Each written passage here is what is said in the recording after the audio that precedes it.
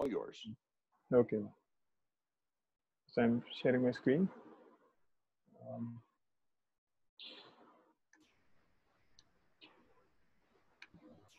So for today's meeting, the first point of discussion is authentication with Git tool chooser. So so I've been working. So I was on priority. I was working on completing the GitHub brand source plugin extension implementation, but that is currently blocked on tests. I think Liam is busy right now, so we could not have a conversation after the previous sync we've had. So I tried. So the issue I have there is that I'm not able to use mock GitHub server API server to stub data and mock calls so that I can write test cases. So I have written the test cases, and I am using the already they have a class, a utility class, which provides a mock server for such purposes. But despite extending them, my the APIs I've created for the extension, they are still trying to contact the GitHub server API. So that's creating an issue, and I'm not able to figure out why that is happening. So I would need his help for that. So meanwhile, I started working on how I could do the same thing for GitLab, and I have created the extension. And while testing it, I've seen some issues which might be of concern for us. The first is for GitLab. So for GitHub, sending the repository URL. If you're not talking about credentials right now, just a method to get the size. URL was enough for us. Sending that information was enough for us to get the size of the repository. But in case of GitLab, so for GitLab, there is a concept of a GitLab server, and we need to configure that. A user need to configure that before trying to create a GitLab project, organization for project or multi-branch project. So the problem with so there is no problem with configuring it. We don't have. So the problem with this configuration is that GitLab brand source plugin is expecting that we know the server name instead of the server URL to instantiate the API instance. So to create an API, it would expect the server name instead of the server URL, which I could not understand first, because I thought that there should be a way, since internally it would use the server URL to connect. Why would it not expose the server a method to provide us a method where we could just enter the service URL and connect to the API? But I could not find one. So that is something of a concern for us, because the Git plugin would not be aware of the server name uh, uh, for GitLab for this configuration. And so that's something we have to think about. Also with GitLab, what I've seen in terms of, now let's come to authentication. With authentication, we don't have to worry in GitLab, they do that themselves. So what happens is, if we provide the server name, if you can see in the configuration here, let me zoom a little bit, the user would add the credentials and a secret token. So it requires a personal token, a GitLab personal token. So all of that the user would enter here, and all of that is managed by GitLab itself. We just need to provide it the server name. It will look and scan for those credentials. So that's a great thing in terms of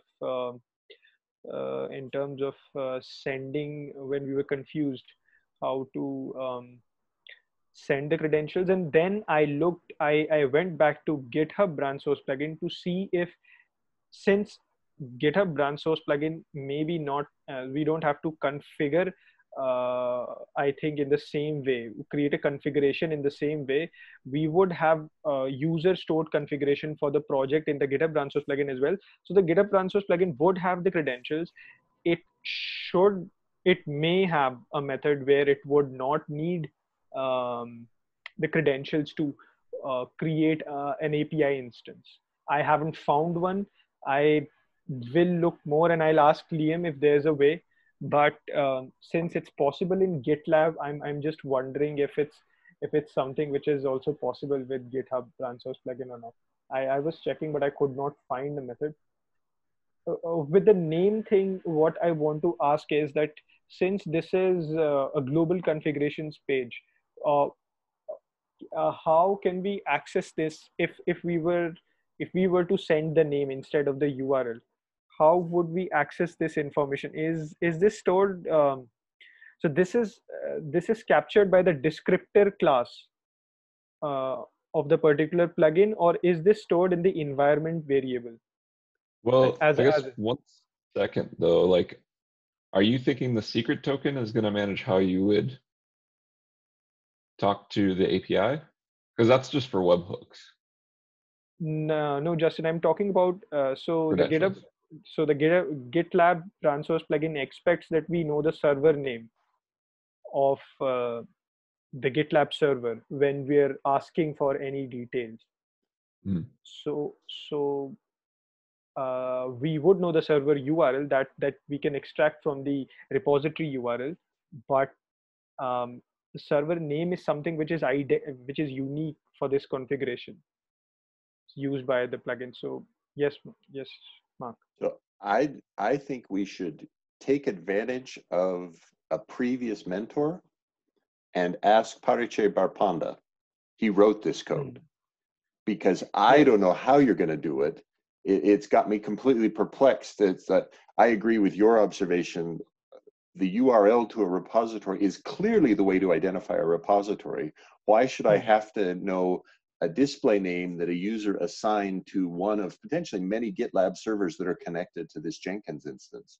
But Pariche probably will give very good reasons why, and I just don't know how you're going to fit it into the API, because a GitLab server name probably isn't needed for Gitty or for Bitbucket or for GitHub.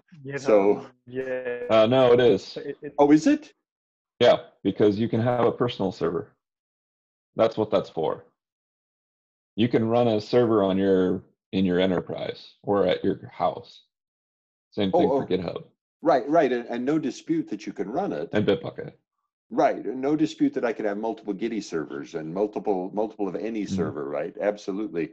It's that even if I have multiple of them, the URL to the repository is still the unique identifier for the repository.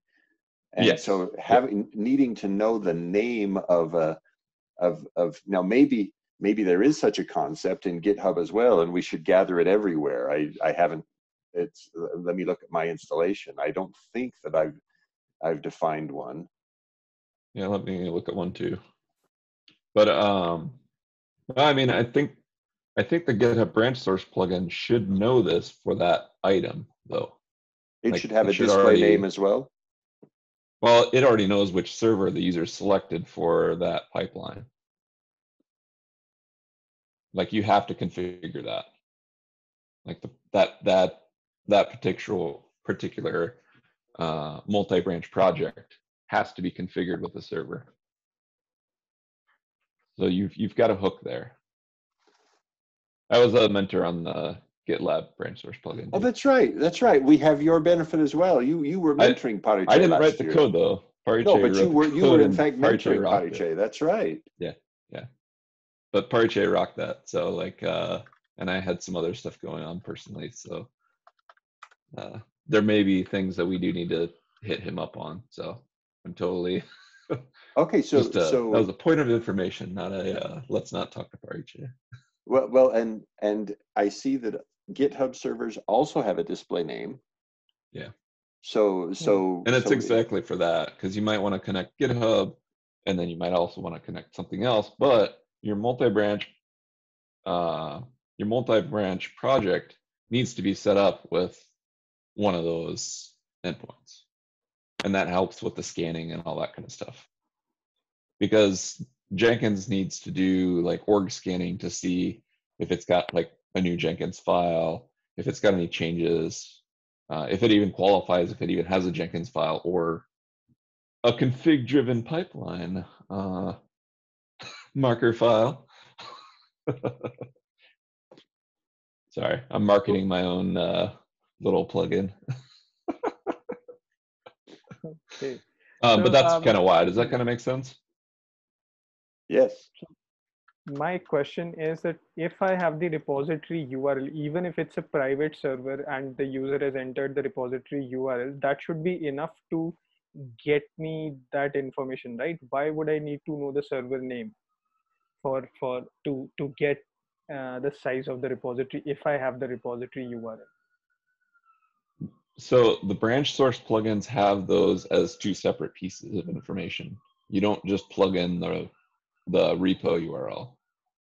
What you do is you plug in which GitHub server you want, and then what owner that is. If you've got like if you're trying to do it on an org level, you do what owner it is, and then it's going to scan everything underneath that org for like a GitHub org, find all the repositories that qualify, create projects for those, and then those each have things. Actually, maybe under the projects there might be a little bit more semblance of that, but that's not something you can figure at the lower level repository level. So now, isn't the challenge then for Rishabh is that in the context where he's running, how does he communicate back to GitLab, or how does he determine which API endpoint or which GitLab name is being used? Because I assume you've got an item context, right, Rishabh? There is an Yes, item context, and that thing could therefore be part of a job, or is a job that is running inside of a multi-branch pipeline or inside of an organization folder.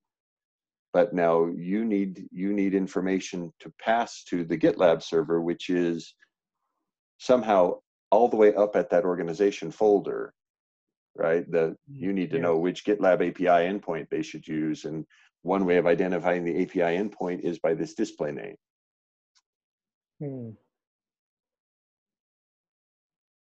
So my sense still is it justifies a conversation with Parichay. Yeah. I did ask him this question, I think, an hour back on the GitHub channel, but I think if we can have a conversation with him here, then that'd be great. Well, and it may be that we need to do some, if Parichay doesn't respond by, say, Monday, we can probably ask questions to the maintainer of the Gitty plugin, Stephen Connolly, or to the maintainers of the SCM API, like Jesse Glick and Devin Nussbaum and Liam Newman, because I think each of those people, Devin maybe not, but Jesse Glick certainly knows the SCM API, and Stephen created the SCM API. Yeah. Okay, so so I think So what's interesting is that the GitHub plugin is what has your repository URL in a GitHub branch source. Yes, and So if you go to that repository thing, that's where you have that. But I guess you're trying to find out how to get the connection back and forth. So what I'm not able to understand is that how am I able to do this in GitHub branch source plugin without even checking or knowing about the server name? I wonder if this needs to be done in the GitHub plugin. Okay, the GitHub plugin is a plugin which wraps on the Java APIs for GitHub. Yeah. Is that okay? Well, so the GitHub branch, remember the GitHub branch source plugin depends on the GitHub plugin, which depends on the Git plugin. And then if you look at a repo view, you don't see like that project doesn't have any awareness that it's part of a GitHub branch source. It has a GitHub. Well, it does know that, sorry. It has a branch sources portion. You can kind of see some of this stuff in the UI, like how plugins work together, because they'll have their own like jelly labels and stuff like that. It's kind of interesting. But anyways, you can tell that the GitHub, there's a GitHub configuration that has credentials. It has the repository HTTPS URL, and then that is what is invoking Git plugin, I think, for GitHub. I don't know. We can look at GitLab too, but I can also try and see if I can find some time to look into this a little deeper too. But yeah, some of those other folks might know it off the top of their head. I'm a little rusty on some of it, so. So I think from my side, why I haven't explored this side is that I've always tried to, when I'm interactively testing the extensions, I've always done it with just installing these modified plugins, the GitHub or the GitLab plugin, not configuring a multi-branch project, just running a freestyle job for Git plugin and seeing if those extensions are able to provide the size. So that is why I've completely, I would say, ignored that side, that if we have a multi-branch source, let's say a GitHub organization project or a GitLab organization project, in that case, how, so in GitLab, I was forced to go to the global configurations and add a server name, add those details. In GitHub, I did not have to do anything. My plugin was able to, with just the repository URL, was able to communicate the size to me. So when I started to explore GitLab, that is when I understood, okay, there's a layer which I did not look at.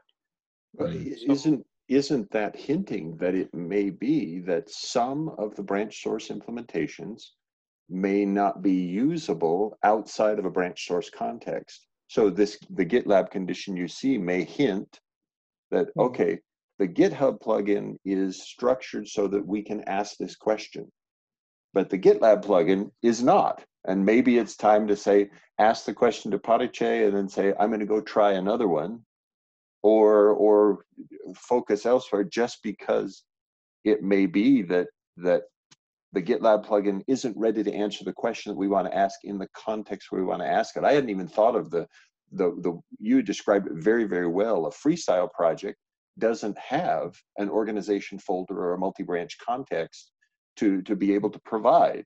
It's very good insight. Yes, Mark. So, so I think since I think we have 2 weeks now to if you want to release this, like these features with the new version. So so I don't want to be blocked. I think I can explore from my side by creating a multi-branch project, and then so the best way for me personally is I try to debug the local instance by attaching a Maven debugger. So if I'm able to understand how the interactions are working there, so I'll try that personally. But I think I've asked Pariche if he's able to respond, if we're able to get that answer throughout the weekend. That's okay. So my question is that should I move on to the Gitty branch source plugin? Either Gitty or Bitbucket. No objections from me. Bitbucket is probably more popular than Gitty. It's on the flip side probably also has a much longer history and many more authors in it, so it'll be more complicated than the Gitty plugin. But I just remember that Francisco told me that the Bitbucket branch source plugin is abandoned right now. I think that's the right term for it. Then that's another good reason to consider Gitty instead. Yes, that's what Fran told me. It's this thing I forgot actually throughout this discussion. I remembered that is it absolutely necessary for us to look at the branch source plugins to get this information? For an example, right now we're seeing that the GitHub plugin might be able to provide us this information as well. So, um, so is it for the other plugins as well? Do we absolutely need a branch source plugin to get this? Because when I was thinking about Git tool chooser and getting the size, I was not thinking about the layers upon which these branch source plugins depend. So now, as I've seen the code, I understand that these branch source plugins are implementing uh, another plugin which wraps around the Java APIs with for the REST APIs. It's the Java code for the REST APIs for maybe GitLab or for GitHub. We have the GitHub plugin. I've seen that. So do we need the branch source plugin? Because we need the size. We're looking at branch source because I did not know that we could do the same thing with the GitHub plugin. But if we can do the same thing with the GitHub plugin, uh, why would we need to ask that question to the branch source plugin? Or Yeah, so this is actually clearing up some cobwebs in my mind. So what you're doing is actually a great test. This freestyle project approach is actually the proper way because you actually don't care about multi-branch projects because that already gives you the cache, right? So yeah. between what you've already done, like the great work you've already done, and then that, like, I think your test is going well in terms of like freestyle project. Um, a branch source plugin generally just sets up a project for you and sets up a branch source with that provider's plugin stuff. So I think you're going to be able to accomplish this and I do recall that in the GitLab project we were also trying to kind of take advantage of a lot of the success that the GitHub branch source plugin and GitHub plugin suite in general was doing. So I think that pattern is going to be fairly consistent across the way. And I do remember that I think Pariche had worked with Jesse and some other folks and probably Steven. I think Steven and Jesse on some of those. So yeah, you might look at GitHub and GitLab plugins to see what you can get there, what you can get there. So I think the direct answer to your question, Rishabh, is no, we don't need a branch source. What we need is some component, any component that implements a REST API to a Git provider could potentially be an extension implementer in this case. It just happens that the branch sources always have to do a REST API implementation, and therefore they are a likely candidate to have a REST API implementation. So, Yes, but you're absolutely right. If there's a plugin that provides an API to a provider that would answer the question about size, then that plugin is a candidate to implement this extension. yes, and okay, so I think I will, and what I also want to ask is that so it's not necessary that each branch source plugin would have a plugin depending on a plugin which is implementing the APIs. It may be possible that those APIs are implemented within the branch source plugin. That is exactly the pattern that the Gitty plugin uses. It's all inside the plugin called Gitty, and the Gitty plugin is a branch source plugin, and it implements. So now that, but it's also different is a for branch source plugin. Exactly. Yeah. But it's different for GitHub branch source, right? Where I believe GitHub branch source depends on another plugin that provides a GitHub API. Yes. So there are distinct differences, and I don't know on the Bitbucket plugin or the GitLab plugin, but I assume some variant of that exists there. Yeah, the GitLab plugin is definitely that way. I'm not sure about Bitbucket. So, Justin, when you say that way, GitLab plugin relies on a separate API plugin, or it's got it bundled inside? So there was already a GitLab plugin itself. There were several plugins for GitLab, and this was also like cleaning up a little bit of that. But there is let me double check, but github.com, Jenkins CI, GitLab plugin, I think is the is the implementer. And so the GitLab branch source plugin sets up GitLab. Right. Okay. So there is a GitLab API plugin. Okay, got it. There may not be an API plugin, but there's a GitLab plugin itself, which may do like sometimes they split those out too. Okay. But yeah, there's a GitLab plugin too, which you should definitely take a look at. And that has a lot of information in it, in the README and stuff. I will look at this, and I think the summary is I think you're going to see this pattern across the branch source plugins, across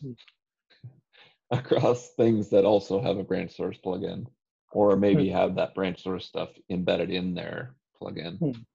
And you'd probably be able to take advantage of the same pattern across them. Because those APIs are all kind of snipping off of SCM API also. I had to do that myself in my own plugin. Okay, so okay, I'll do that. So I think the next concern for me is I wanted to discuss was GitLab is needed to provide the similar technique. We have discussed that.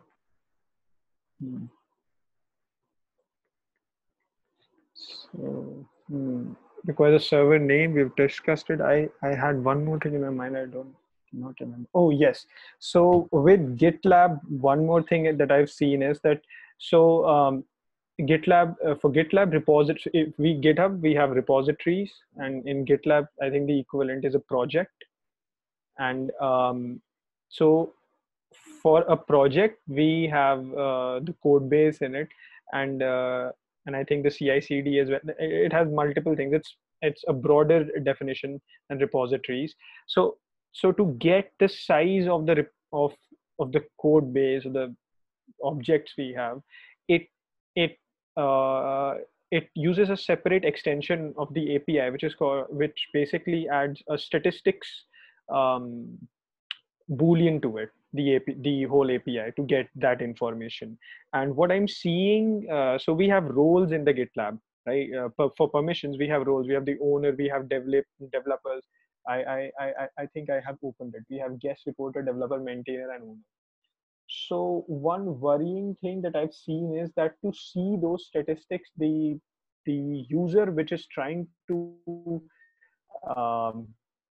get that information, that is the size of the repository, the user should be the owner of that repository, which then seems, I think we cannot do anything about it if GitLab has decided that, but then it narrows down our scope, I think, in a huge way, because our developer,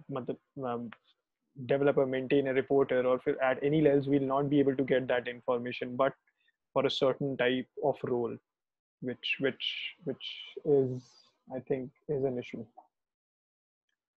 So I did check if this is true or not. View project statistics. So here it does say that the developer, the maintainer, and the owner, all those three can see this. But strangely enough, when I go to the project API, which is the GitLab branch source, I think this is the GitLab plugin only, where the instances, the GitLab API instance is being created using this class. So there it says that to get a specific project which is owned by the authenticated user, that is how we can get the project statistics. And this is how we can get the size. So so with GitLab, I haven't tested. I wrote the extension, and I could not test it in the sense that I did not put it in a local instance. I did put it in a local instance, but I was not able to get the size. I was having some issues with it. So I think I need to make sure that that we may not be able to, like, and not everyone may be able to get the size of the project or the repository. So, and if it's just the owner, then that might limit our use case. But I don't think there is something we can do about it.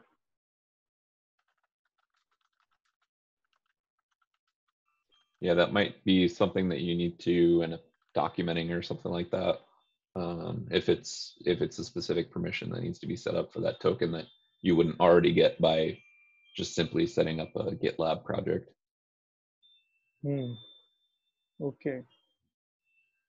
Okay. Actually, so to go back to the caching thing, if you have a branch source, no matter what, you have a cache, right? Yes. So I guess that maybe doubles down on the fact that you should probably just use the GitHub or GitLab plugins rather than the branch source. Because then you set up a freestyle project with a GitHub setup or GitLab setup. I don't know if that makes sense. That does make sense. We don't need those branch source plugins, because if we have a branch source plugin, that means that we would have a branch source project, multi-branch project. And if we have a multi-branch project, then we have the cache. Mark, is there an issue with that statement? I'm just trying to understand how we communicate. How does the user who defines a freestyle job tell the plugin which GitLab server is being used behind this URL? And right now the answer is they don't. There's no facility for They do. What do you mean they do? They actually, instead of setting up a Git project, you set up a GitLab project. You just described a condition which is multi-branch or organization folder, I think. I can't define a freestyle project that uses GitLab as an SCM as far as I know. I've never seen it anyway. Let me just check. No, But I'm I thought- fairly certain you can set up a GitHub source instead with of Git. SCMs, I've seen that we have Git or we have Subversion. Yeah, I don't think those higher level providers implement at the freestyle project level. Oh, yeah, you're right. But so we're back to it may be that the only fallback for a freestyle user is if they're lucky and they've got a job defined elsewhere that causes them to have the cache for that. Because freestyle has no way to say, I want to use this GitLab server, or I want to use this. And I don't, it feels like that would be a huge scope creep for me if you said, ooh, I'm going to add that, so that anytime you add a Git project, you need to also optionally choose, or add Git SCM, you need to optionally choose the higher level provider. That's an awful lot of addition in a spot where we're just trying to get a guess of how big the repository is. Yeah, I mean, I think what we started with, I think at the beginning, is probably the best you can do, is try and detect it from the descriptors in the instance, and that also assumes that you have access to do that. Yes. Okay. Okay, I think that's what I have to do right now. And the last thing I wanted to discuss was the release plan for how do we want to so with the Git tool chooser PR, I think Mark, I've seen your comments, and I just have to I've fixed the test case which was failing on Windows. And so I think after that, what all do we need for the Git tool chooser? Or maybe we have to wait till we do not find a consolidated way to communicate with the extension part of it, I think, right? We will not be able to finalize Git tool chooser until and unless we know that how are we going to exactly communicate with the extensions across the plugins. So I think then the Git tool chooser is blocked until unless we. So I have to look at the GitHub plugin and the GitLab plugin, the API plugins first, I think. Well, Although yes, Mark. you've got a working implementation for GitHub plugin right now, right? We've got Yes, something that, so for me, I think that's already an indication that we should press forward using that, except that, okay, for now, GitLab, we don't know how GitLab will provide that information, but we do know how GitHub can provide it. Yes, That we do. that already addresses, I guess, 50% or more of the cases right there. GitHub is a dominant provider, and therefore that will be there will be a lot of people very happy with that. Okay, so in that case, if we're if you're looking, so we have the GitHub branch source plugin implementation, and once the test cases that problem is fixed, we would have that PR merged, and once we have that, I want to understand how would we do this? Would we merge Git tool chooser first, or would we wait for the GitHub branch source plugin to do that, so that we know that okay, there is one plugin which is supporting the tool chooser. Now we can merge it inside the Git plugin, or it's not necessary for us to do I so. think we could merge the Git tool chooser first, and let others arrive as they can. Do you see any reason why we shouldn't do it that way? No, I don't. I think we might not be able to address all of the use cases. For all the users, we might not be able to get the size, but at least we have something which might do. So Right. we have the cache estimation at least. So I think we can do it. But I haven't added the instantiations. I haven't added the Git tool chooser at every point because I'm stuck the authentication part or the extension. So what I want to ask is, should I add that within this PR, or first should we add Git tool chooser as a function, as a separate independent class within the Git plugin, and then we add Git tool chooser in a separate PR. We add the Git tool chooser at places where we would need to make the decision of recommending an implementation. I'm more prone personally to the second style of add it in the current PR, so that you've got a testable PR and I can be testing it then after you've committed, and others can test it. And unless that's objectionable to you, that would be great for me, because the sooner we get it to testability, the better others can assist us. Okay. So so I have so I have instantiated the Git tool chooser in the Git SCM, the checkout step, in this PR, the PR 937, which is a branch taken from the current Git tool chooser branch. It supports the unsupported command, the functionality to give a better recommendation in terms of JGit. So I think I would add all of those in this PR, and then we could merge it with Git tool chooser, or I'm not sure how should I do this. Well, it looked, as I was reading 937, it looked like a superset of 931, or at least a parallel of 931. Would you be comfortable integrating all the changes that are in 931 into 937 so that we could merge 937? Yes. Effectively, Yes, 931 has been a great experiment, but so long as all of its content is in 937, you could close 931 and we could then focus our evaluation on 937. Yes, I can definitely do that, and I'll do that. I'll merge all the contents of 931, 937. If I remember right, there were more tests in 931, and I don't want to lose those tests, right? There were. I would add those tests. Yes, we have more tests in 931. We don't have those in 937.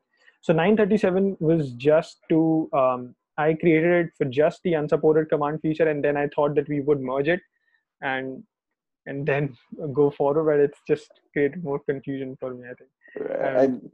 And we could do that as well. It's whatever works for you, right? There's nothing sacred about a pull request. We can open and close them all we want.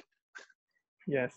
So I think the point is that we want a single PR where we have the workable Git tool chooser for the Git plugin, right? Right. Now you could optionally take the things that you've learned from 937 and pull them into 931, whichever one you feel is.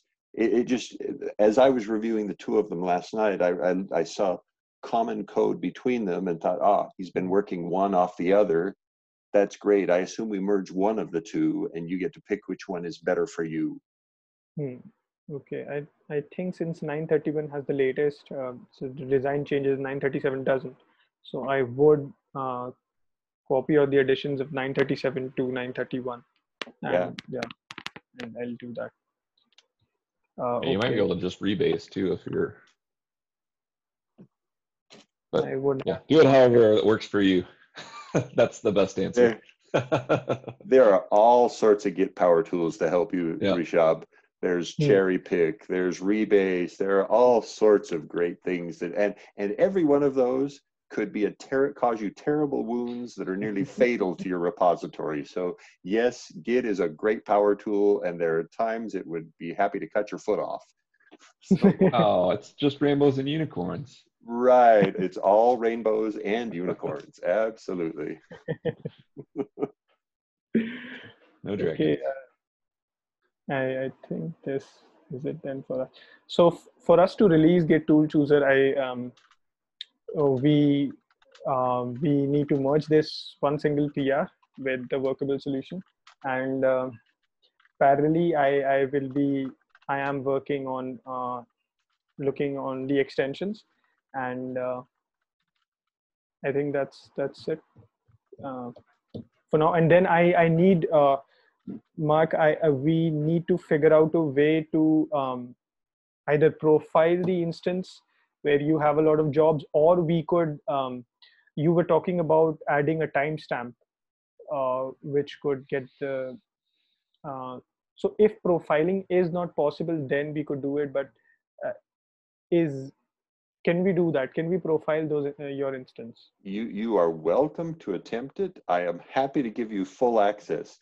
I have never tried to profile inside a Docker image that is running something as large as there are only 4,000 jobs on my CI instance. And of those 4,000 jobs, there's a reason that the computer that hosts it has 32 gigabytes of memory. And so I worry that the profiler may cause you surprises that you didn't really want to have to manage, whereas timestamps reporting to the log file are pretty predictable. They certainly aren't as fine-grained or as accurate as profiling, but they can give us coarse enough for this kind of assessment. Okay, so I think that we can take that approach of timestamping. So we timestamp the builds, right? What it does is it puts a timestamp on each line in the job output. Okay. So we can calculate the difference. Right. So when it starts the JGit fetch, there will be a timestamp. The next step after the JGit fetch should have a timestamp line as well. Okay. So I guess I would have to do that before Git tool chooser and after Git tool chooser to understand the differences. Right. Or what we would do is create two parallel jobs that clone the same repository, one with chooser enabled and one with chooser disabled, things like that. Yeah. Yes. Okay. Then thank you, everyone. I think I'll contact Parichay and see. I have to contact Liam and Parichay both. I'll see if I can get those extensions working. All right, and so let us know. It sounds like you had decided 931 is likely your primary focus, and you'll backport into 931. Is that correct? Yes. Great. Yes. So I will put my intense focus on 931, assuming that you'll bring things from 937 into it. Yes, that is what I'm going to do. Excellent. Thanks, Rishab. Thank you, everyone. Thanks, Mark. Thanks.